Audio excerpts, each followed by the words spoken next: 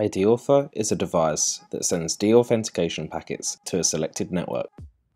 This will prevent new connections to the network and also prevent traffic to those devices already connected. This tool can also enable you to do some other cool things like creating and spamming SSIDs.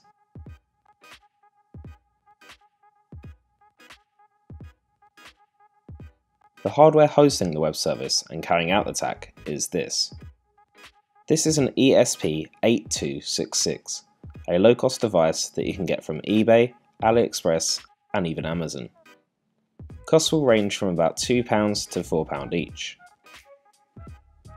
The version we're using has a micro USB input and GPIO pins, but we won't be using them for this. The software we'll be using is the ESP8266 deauthor made by Spaceharm on GitHub. As always, links and more detailed instructions can be found on the blog page.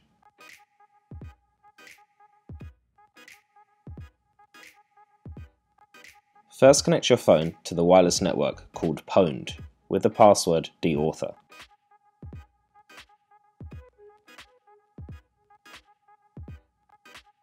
Then go to the URL deauth.me and you'll be presented with this information page.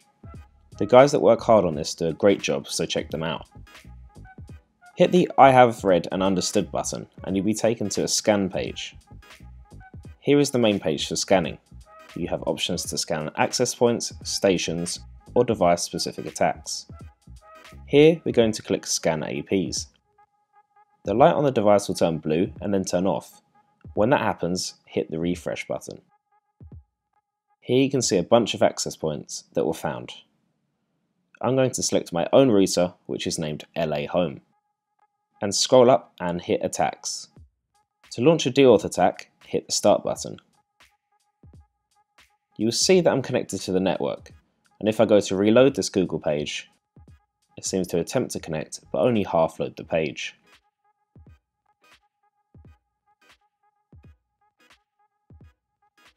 Going directly to google.com takes a while,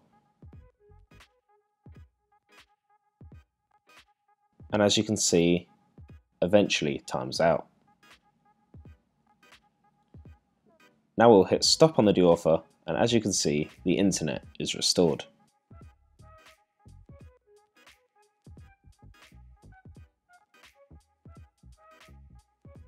Now let's look at cloning SSIDs.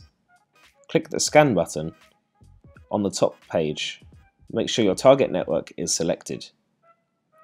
Then click the SSID tab at the top, scroll down and hit Clone Selected APs. Then go to the Attack tab and hit Start next to the beacon attack. Within a few seconds, you'll see the target network has been cloned and will be spamming the Wi-Fi range. Again, hitting Stop will return things to normal. You can also spoof an SSID. To do this, head back to the SSID tab, scroll to the bottom and click Remove All. Then head back up to the top, enter the name of the network and click Add. Then scroll back down to the bottom and click Save. Again, go back to the Attacks tab and this time hit Start under the Beacons tab. You'll start to see the spoof network appears within range. You can also make the spoof network appear secured by going back to the SSID tab, add in the network, but this time clicking the WPA2 box.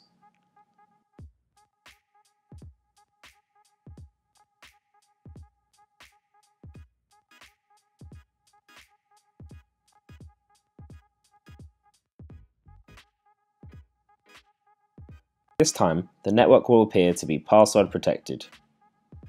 Connecting to this network shows a login box. If we're to fill in this box and click Connect, after some time the connection just times out. One last hack you can do is to spam Wi-Fi SSIDs.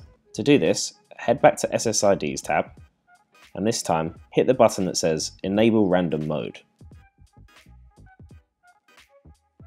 This will begin spamming lots of different SSIDs.